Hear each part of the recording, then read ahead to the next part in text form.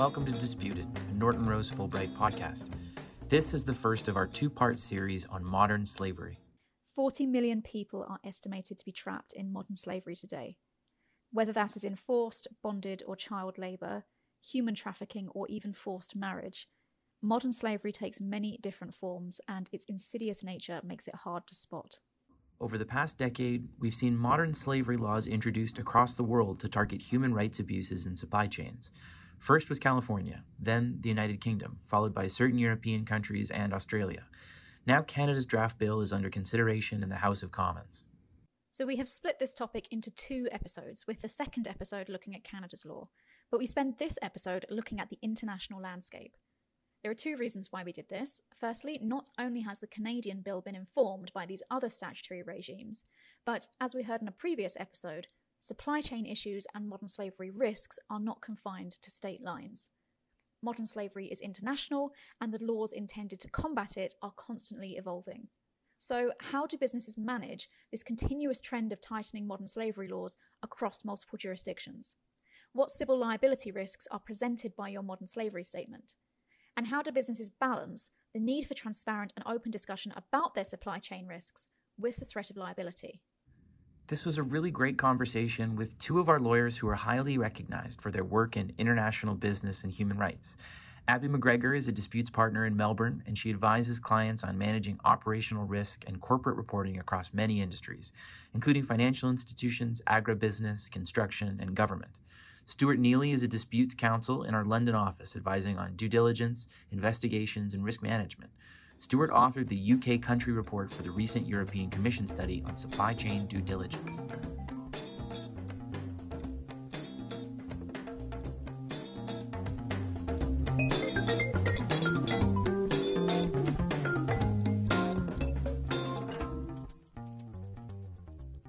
Okay, Abigail, Stuart, welcome to the podcast. Thanks very much for being here. Thank you. Pleasure to be with you. I think we want to start by setting the scene here. So can we explain what we mean when we talk about modern slavery risk? So it's a bit of an umbrella term, and how it's defined differs from statute to statute. But really what we're talking about is slavery, servitude, forced labor, and human trafficking. So it also covers the worst forms of child labor. And a common question is, well, when you're looking at each of those terms, what's the difference, say, between slavery and forced labor? The answer is it's a spectrum. And slavery is certainly the most egregious. It's where someone, person A, purports to own person B, who provides work in those circumstances, and they are unable to leave because person A owns person B. The difference then arises between, say, slavery and forced labor, which is more where someone is not purportedly owned by somebody else, but nonetheless, they're not able to leave the working conditions they're in because the work that they are given is effectively provided under compulsion, and therefore it's not freely given. Now, sometimes it's easy to spot what you might think is forced labor or compulsory labor. And there are a number of examples where there is state-sponsored forced labor, where individuals are effectively conscripted to, for example, work in mines or other conditions which are harsh. But on the other end of the spectrum, we've worked on a number of matters, Abi and I together, where potential forced labor arises in circumstances you might not expect. And one of the examples that comes to mind would be, for example, if workers are required to pay for their trading costs, which may, in the context of what the workers are paid, may be disproportionately high. And another example, which is quite often in the media, is recruitment fees, where people are actually having to pay to work, and that's quite common with migrant workers. And the net effect is, because of those amounts that people have to pay off, whether it's their recruitment fees or whether it's the training costs or the cost of the training, they're effectively not able to leave their employment. So I have two things, one of which is that in Australia, forced marriage is part of the definition of modern slavery, but also that I find it really useful to get above all the terms and just think that if this person considers themselves not to be free to leave their employment, they're in a position of modern slavery. And we speak to a lot of clients about trying to stop thinking of it as someone in shackles, because the imagery of that is really not helpful, because there are right now an estimated 40 million people in the world who are modern slaves. And it's more than any time in history. And I think there's a perception that at the end of the American slave trade, the whole slavery thing was done and resolved. And it just doesn't look like that anymore. Mm. And so when we talk about modern slavery risk then for businesses, presumably this is a risk of those activities taking place in your supply chain.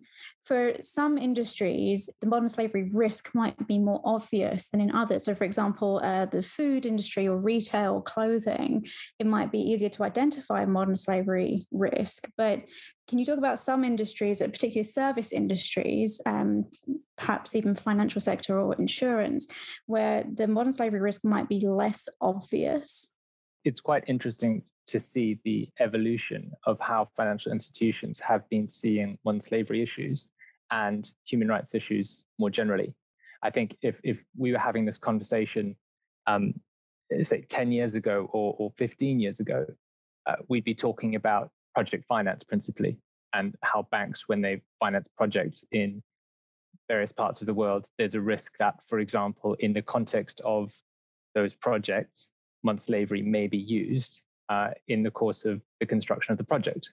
More recently, it's been recognized that all aspects of financial services, or almost all of them, can potentially raise human rights issues, and that includes modern slavery. So to pick up on a good example, if you look at retail banking or small commercial banking, the risks that banks face in all jurisdictions is that branches may face a risk that people who have been trafficked then all open bank accounts, where those bank accounts are effectively controlled by the people who are exploiting those people who are being abused. And a number of banks have done fantastic work to identify red flags of modern slavery. So, for example, do you have 20 people all coming into the same branch on the same day, registering for a bank account at the same address?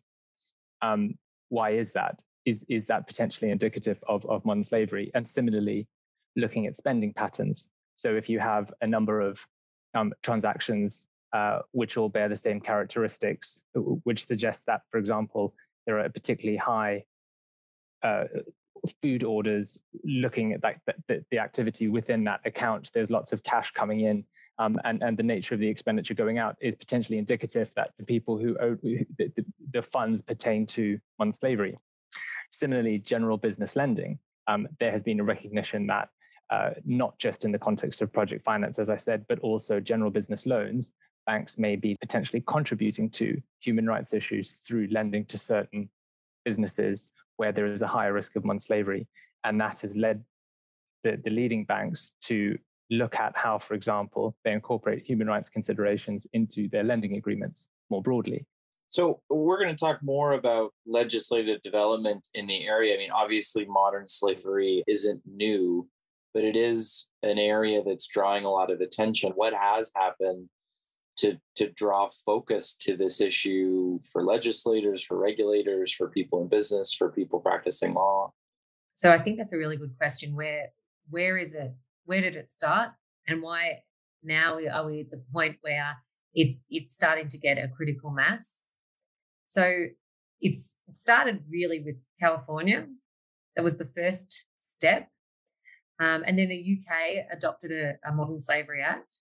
And then from an Australian perspective, following the UK adopting their Modern Slavery Act, there was a joint parliamentary inquiry about whether or not Australia should have one.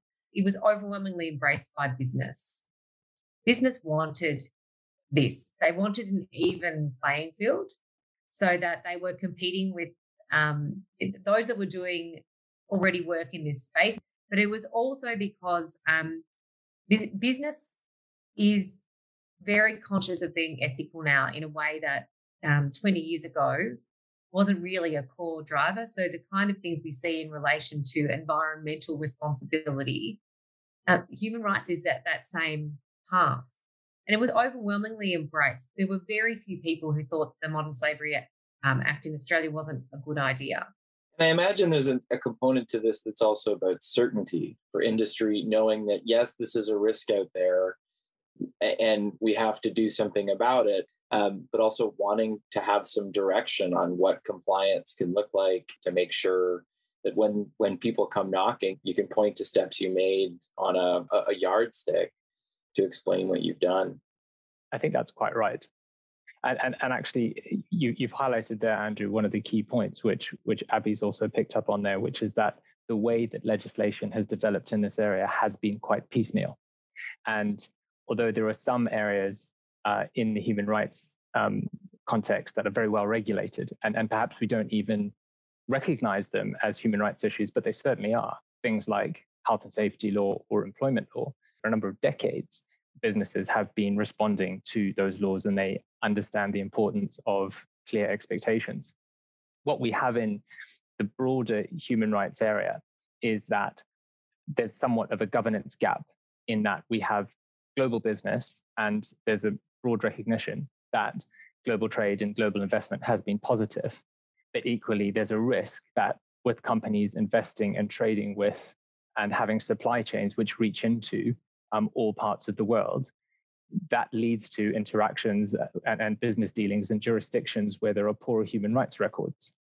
And that gives rise to this governance gap where there is a risk that as a business, as a global group, you are potentially operating at a lower legislative standard in certain parts of the world than you are in others. And therein lies a great reputational risk for businesses, but also an operational risk.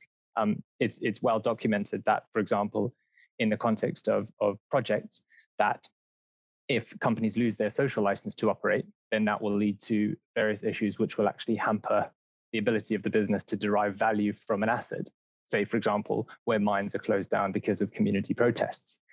So actually, as Abi says, there is that recognition in business that ultimately, because these issues can be so reputationally damaging, many businesses were already taking these steps to identify and mitigate their human rights impacts. So when the UK Modern Slavery Act was proposed, for example, it's widely recognized that it was business that convinced government that Section 54 of the Modern Slavery Act in the UK, which is the one which requires businesses to disclose the measures they're taking to address modern slavery, was necessary. And in the first draft of the Modern Slavery Bill, there was no such modern slavery reporting requirement. So it was really business that lobbied in favor of that. Mm-hmm. That's interesting. So on that point, then, you mentioned the UK Modern Slavery Act, and Abigail, you mentioned the Australian legislation too. And I think we're getting into territory now. We're starting to talk about different legal regimes in different jurisdictions that multinational companies are trying to manage. So to start at the beginning of that point, then, modern slavery laws have obviously been enforced in various European jurisdictions now and Australia for a few years. So can you just give us an overview of some of these laws and the kind of key elements of them? Maybe, Stuart, I'll do Australia and then you can take Europe because you might be a while. So in Australia, we have a mandatory reporting criteria annual report for businesses that carry on business in Australia with a consolidated revenue of $100 million or more annually. So really the most significant part of it is that the mandatory criteria require businesses to describe their risk and then to describe the actions that they've taken to respond to that. So that has driven a lot of corporate behaviour, because you have to go and assess your risk properly, because otherwise your statement will be misleading. You have to have reasonable grounds to express an opinion in relation to where your risk is. And then once you've done that, no one wants to have done nothing. Because of the need to describe risk and the need to describe what you've done, it actually has driven quite a lot of behaviour. We don't have any penalties, but if you write a statement that's misleading, then it constitutes engaging in misleading or deceptive conduct under the Australian consumer law, and that is a penalty. But the failure to report is not a penalty. We are, however, reviewing the Act at the moment. So there was a decision made to review it after 3 years, and that's in the statute. So it has been more than 3 years, but COVID kind of slowed us up a little bit.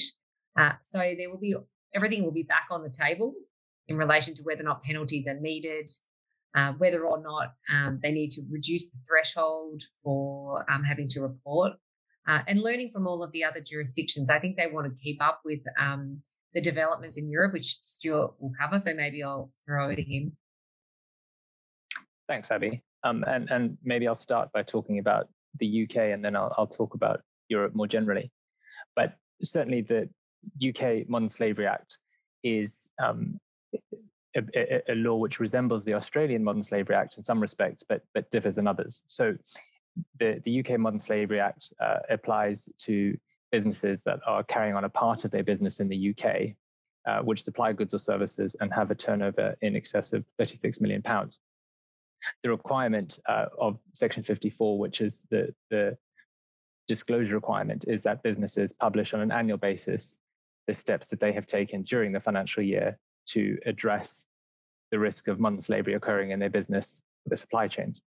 The law is now seen as slightly out of date, and the independent review of the Modern Slavery Act, which was published in 2019, made a number of recommendations that the UK Modern Slavery Act should be strengthened. And part of that was looking across at the Australian Modern Slavery Act, which became law 3 years later than the UK Act, and identifying where the Australian Act was stronger, because the Australian legislators had the benefit of seeing how the UK law was already being criticised, because the UK law came into force in 2015 and the Australian law came into force in 2018. So by that point, it had become clear that the UK law probably needed to be strengthened in some respects.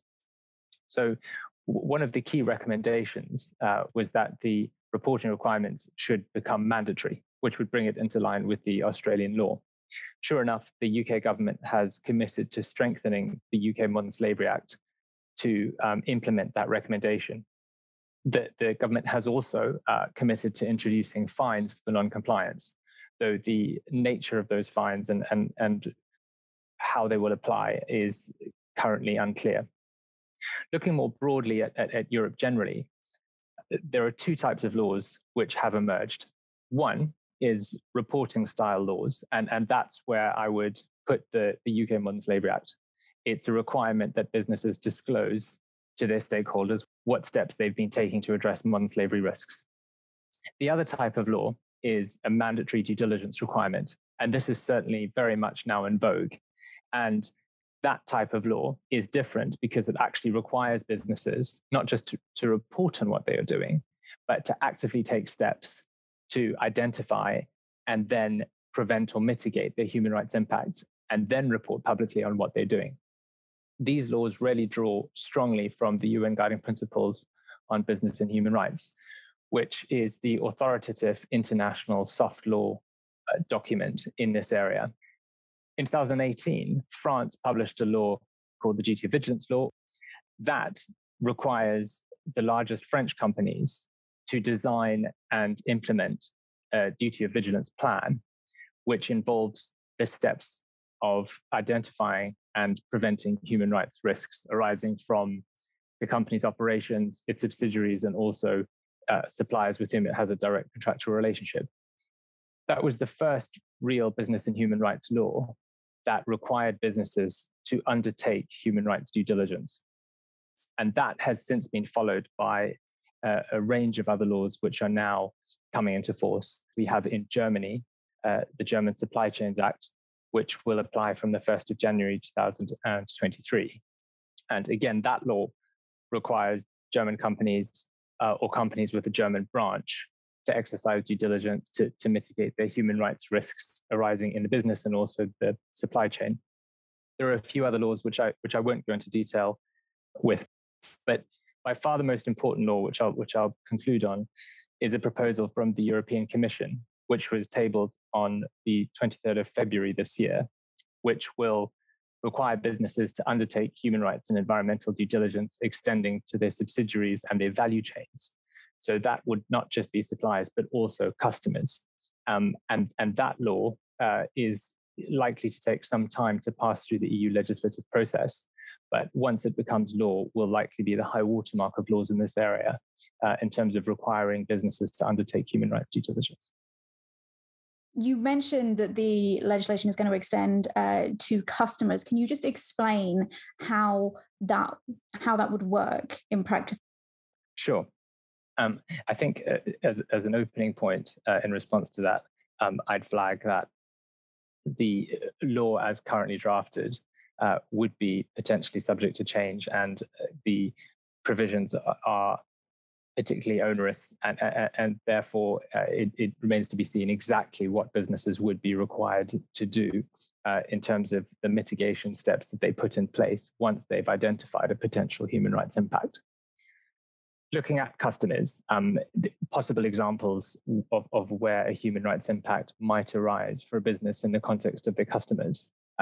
You have, for example, what Abi and I were talking about previously with financial institutions dealing with clients and transactions which present a human rights risk.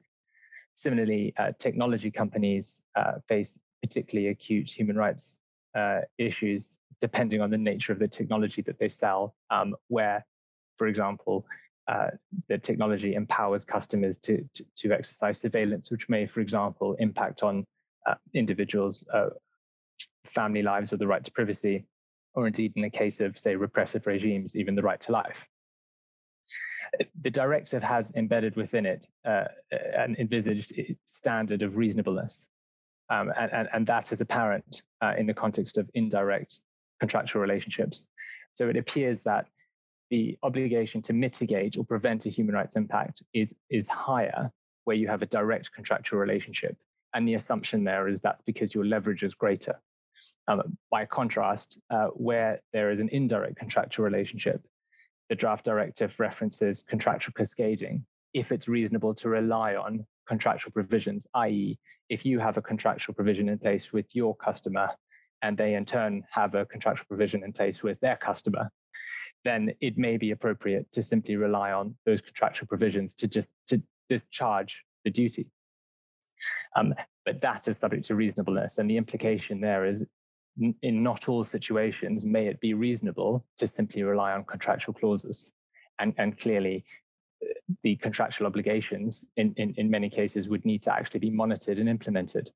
And so much remains to be seen. But I think the point you're raising there is quite right, that at this stage, it's not quite clear exactly what might be required.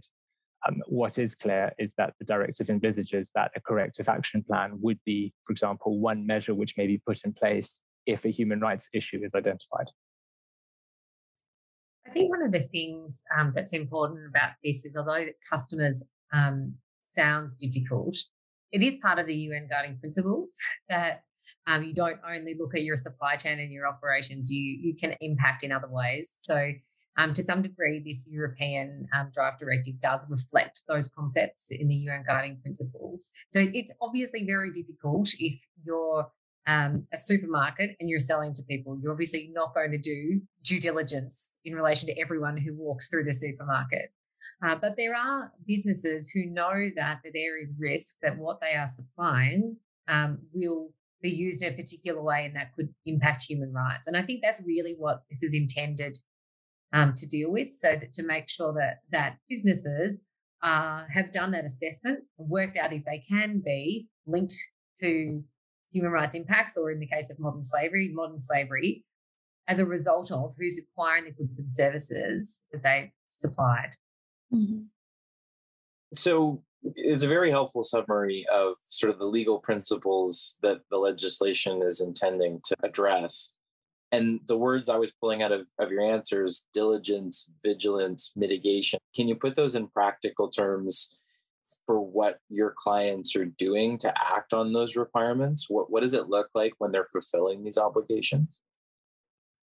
So we have a standard process that we work through with most clients who are starting at basically zero, and they start with a commitment at the beginning. So we're committed to respecting human rights. And then that has to cascade down through the organisation. So you look at all your other policies and procedures. So what do we have in place to ensure that when we recruit people, they're working of their own free will?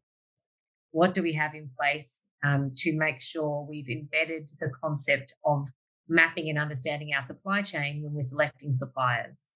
So they look at that too. So You can't do this without understanding your suppliers well enough.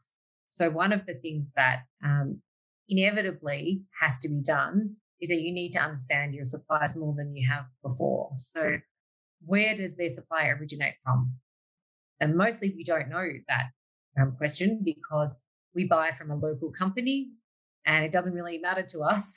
They're just supplying me with this product and I don't really know where it's manufactured. So there's a lot of work being done in relation to understanding your supply chain better.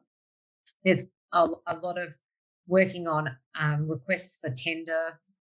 What information do you really want to see? And then when you have it, how do you teach procurement how to look at that information? How do they take it into the procurement process? And then contract terms and the process of managing throughout the supplier life cycle. So it's not just an engagement decision. It's about how I decide if I keep going with the supplier, etc. And it's really a continual review. There are lots of different stages. So whistleblowing processes are really important. So how do you make whistleblowing processes available to your suppliers' employees? But that is increasingly important in particular industries. So, for instance, mining or construction, where what you'll have is a lot of subcontractors. And if there's an issue with the plasterers who have come, who you haven't been able to communicate with because they're from the Philippines, how will you find out if actually they're trafficked unless you provide a way for those people to communicate? So that whole worker voice is really an important part of the development, and particularly where suppliers do only supply to you. So that might also be manufacturing. It might be you're selling T-shirts and they're being manufactured somewhere. How do you go and try to find out what's happening there? And so whistleblowing is a really good way of doing that. So, I mean, at the risk of sounding a bit gratuitous perhaps, but why is it important to involve a lawyer in the processes that a business is going through that you've just outlined? So I think there's lots of reasons about that. I sit right at the very top is that human rights is international law. So lawyers assist in relation to law.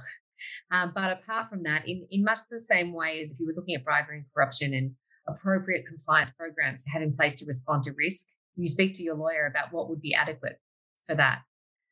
Otherwise, it's really, really important to make sure that the corporate reporting you're doing in this space is not misleading.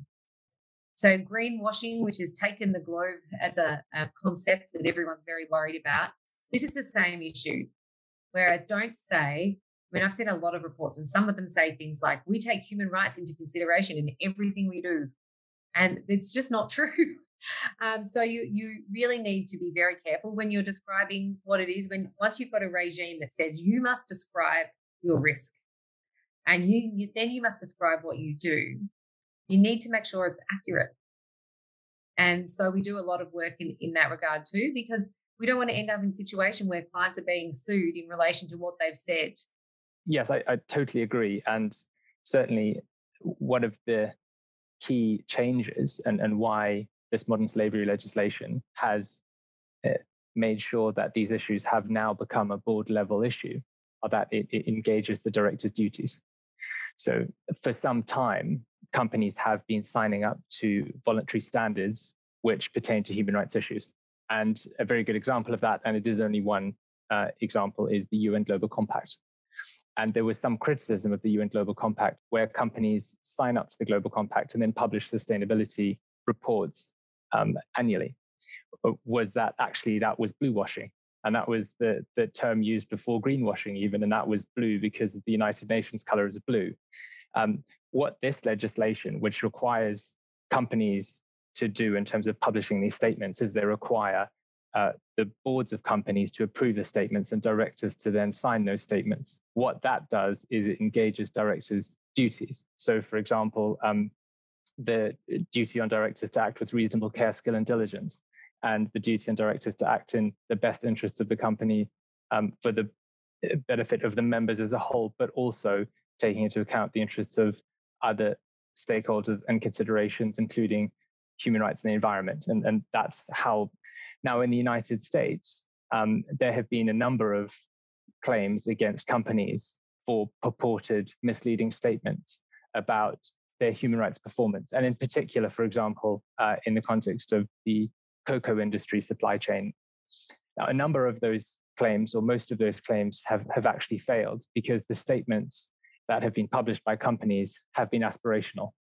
And I think the claims that have succeeded were claims where companies have confirmed that they have taken certain steps. And that's why Abi's point is so important about making sure that the company's modern slavery statements, and indeed the other statements that they publish in the area of human rights and ESG more generally, are accurate.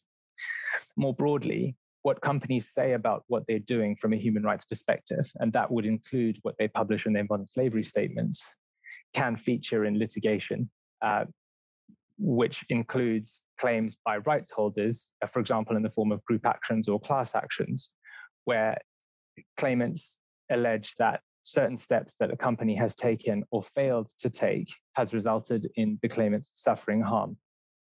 And this is a feature of, for example, parent company liability claims, which I know has been covered on a previous one of your podcasts.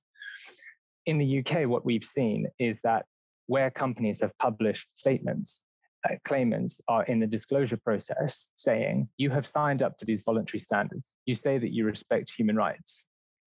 Now, in disclosure, which is discovery, of course, in North America, show us what steps you've taken to implement those standards which you've signed up to.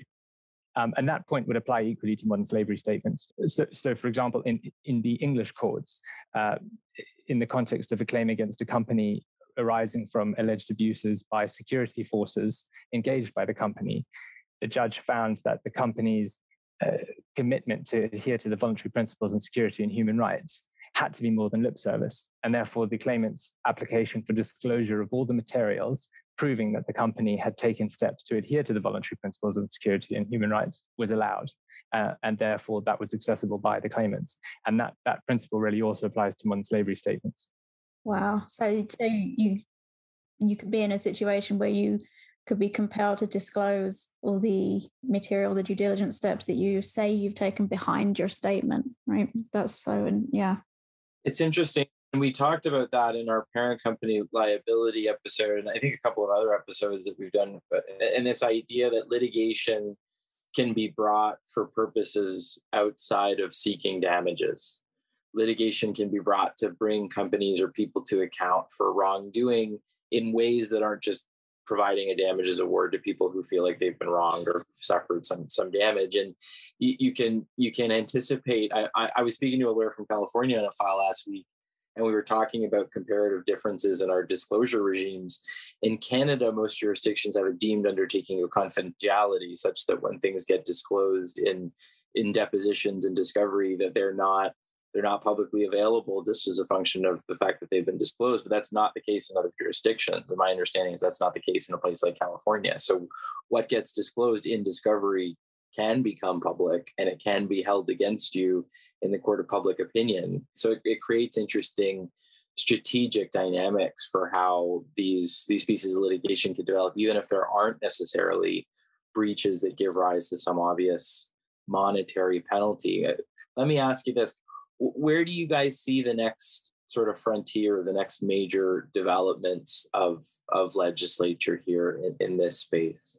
One of the other things that I think is really important to anticipate is that securities regulators are going to care about the accuracy of the things. So we're seeing that already in relation to environmental issues, that disclosures in relation to climate, etc. And do you have the science behind what you're saying? Because as soon as the market cares and the consumers care about what's being said, then the regulators start to care about whether or not what you're saying is accurate, and the investors are caring. So I think that it is the next issue after everyone settles down a bit about greenwashing. This one is next after that. In relation to developments from a regulation point of view, after the EU, which I think is going to be absolutely seminal in relation to this area, because if you're a large company, you operate somewhere in the EU. So it's going to start driving how corporations deal with this. We know that Canada has a draft piece of legislation. New Zealand has a draft piece of legislation. It's taken to the point where there are more jurisdictions that have a regulatory regime around this than not. There's been a bit of dynamic in Australia where we've had global institutions and they've been needing to report. In Australia, it's a bit of the tail wagging the dog situation where you report to the mothership and the mothership says, well, how can this possibly be that we need to report in relation to our supply chains and how we do things around the globe just in relation to Australia? That can't be true. And I think we will get to the point where everyone's having to report everywhere. Reports are going to become global in nature. So you don't need to have 12 different reports, one for each jurisdiction. I think we should really be trying to get to the point where it's more meaningful and there's less box ticking and you're not having to have a report for each jurisdiction. That's not useful. There's just a whole lot of people pushing paper around. I totally agree with that point. And one of the things that Abi and I see frequently, if not in all cases, is that where you have one subsidiary within a corporate group that's required to comply with a specific piece of legislation, quite often the group will dictate how that law is responded to. And so, for example, whilst it will only be perhaps the entity which is specifically caught by the Modern Slavery Law or the German Supply Chains Act or the Freight Duty Vigilance Law, if there's companies higher up the corporate structure chart, they will not want to make sure that that subsidiary is the only entity in the group which is undertaking human rights due diligence and having a human rights policy and implementing human rights training. So actually what you're seeing is through the back door, lots of companies at a group level implementing human rights measures on a voluntary basis, and then determining whether or not the group wants to report as one, or whether the entity within the group, which is caught by the law, publishes its own statement.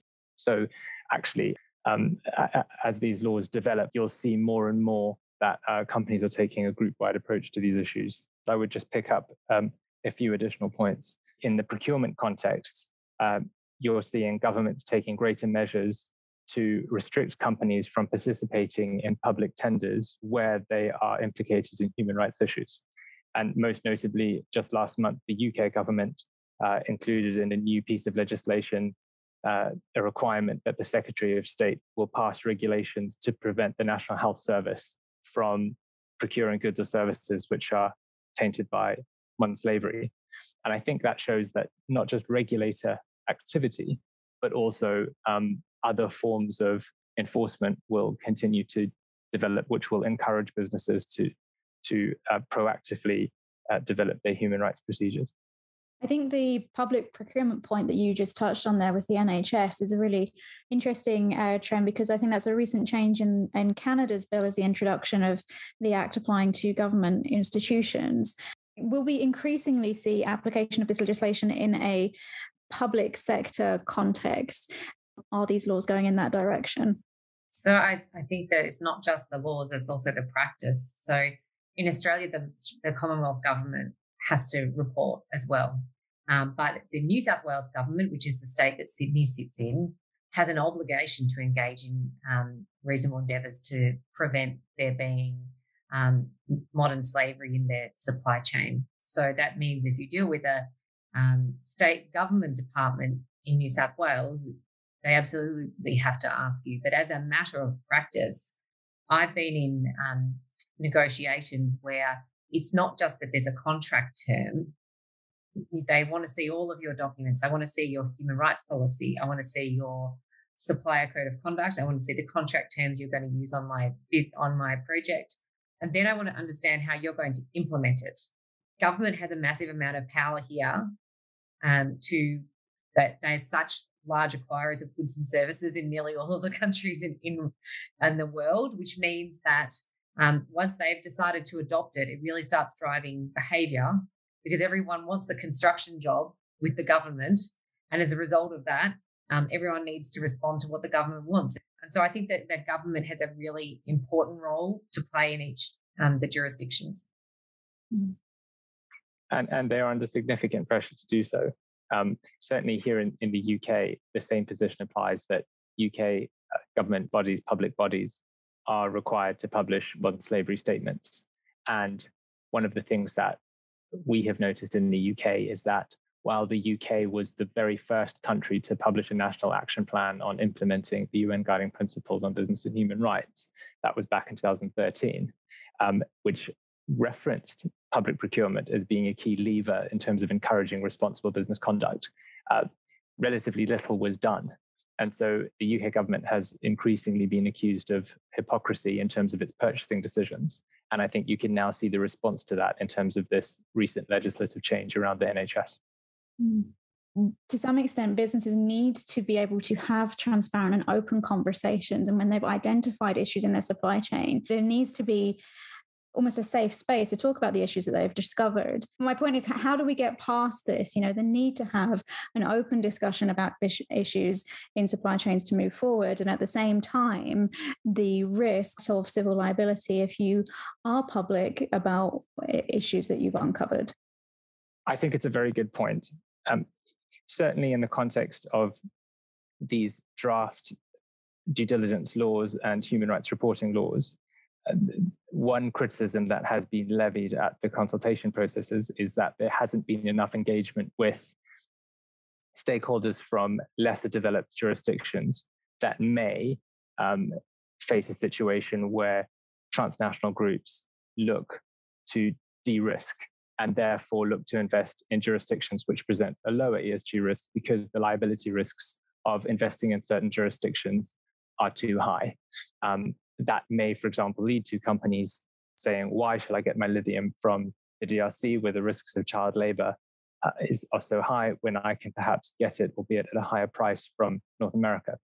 One of the key differences between, say, parent company liability claims and claims which may arise from laws which require companies to undertake human rights due diligence is that parent company liability claims in common law are founded really on that first predicate question of whether or not the parent company has assumed a duty of care for the acts of the subsidiary. What these statutory requirements do is they impose a statutory duty. So there is no longer that question of whether or not a duty of care has been assumed, and then we turn to the question of whether it's been breached. The law imposes the duty, and then the question immediately turns to whether or not it's been breached. And therefore, it effectively requires company to discharge a duty provided they fall within the jurisdiction of the law. Mm-hmm. Yeah. There's no doubt there is an issue as between balancing out transparency and liability. But to what degree do you disclose what you've identified? Because a lot of these laws you can comply by not providing all of the information that you have, but you have disclosed you have a risk, but you haven't disclosed all the details of it.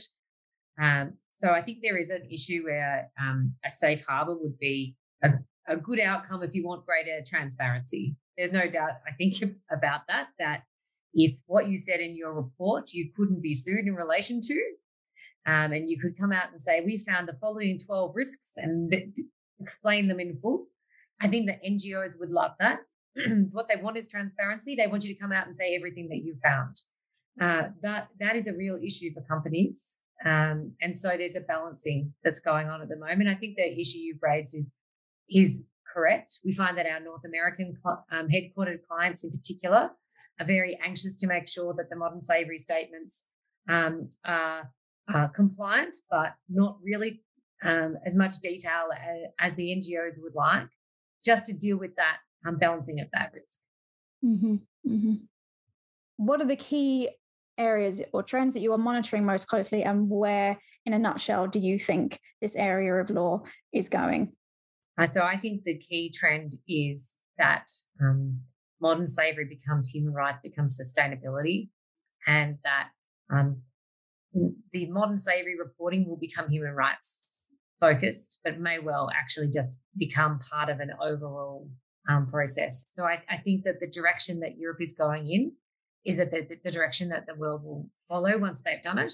What we're seeing is a movement away from the first few years of dealing with frameworks. And so how do I get my business ready to do this thing? And moving into actually taking action. So where is your risks? What can you actually do about it? And so that's what we're doing a lot with clients now, about trying to prioritize. Where do they have leverage? What can they do? Okay, well, Abi, Stuart, thank you very much. Thank you so much. Thank you. We hope you enjoyed this episode of Disputed. If you'd like to find out more about this topic, or how to contact our guests, please visit nortonrosefulbright.com/disputed. Also, if you have any questions, feedback, or topics that you'd like us to cover in a future episode, please do email us at disputed@nortonrosefulbright.com. And if you would like to hear more, please subscribe to Disputed on Apple Podcasts, Spotify, or wherever you get your podcasts.